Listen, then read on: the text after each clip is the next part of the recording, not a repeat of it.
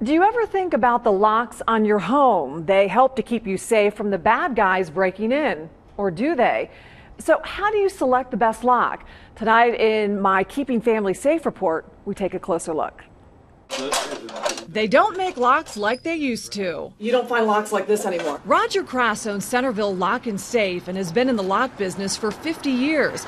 He says with door locks, you get what you pay for. Price really dictates quality to a great degree. At Crass's store, locks range in price from $25 up to $250. It's heavy in weight. For this high security Medico lock. There's some hardened steel inserts that you just can't drill through. Is it harder to pick that lock or do lock bumping? Right, because it's a double locking lock. So it's more complicated to unlock this lock.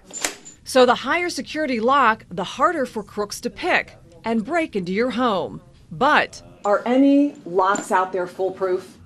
Nothing's foolproof. Just more resistant. They want in fast. They want in within 5-10 minutes to most. For many of us, our homes are our greatest investment, and Crass says many developers are installing attractive but inexpensive locks. Obviously, very, very low pick resistance. So customers, they want the locks rekeyed, and we usually recommend replacing them. Kwikset makes a smart key lock that allows you to rekey the lock yourself in seconds and claims to have superior pick resistance. Experts say for better protection, make sure all your locks are 1-inch deadbolts made of steel. If your house was built before the 1970s, the bolt may be shorter. And if you have French doors, be sure to use a key as opposed to a knob lock. Now, Crass says a strong lock is not any good against a weak door or door frame, so inspect your door and door frame for structural stability as well. And if you have any family safety stories, please email me at fightingback@sbgtv.com. Would love to hear from you. I love these stories.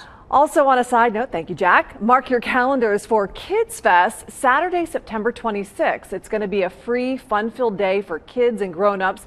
There will be inflatables, balloons, artists, face painting, a cover kid contest for Dayton Parent Magazine, which we are partnering with, and the Junior League, speaking of safety, will be giving away bike helmets.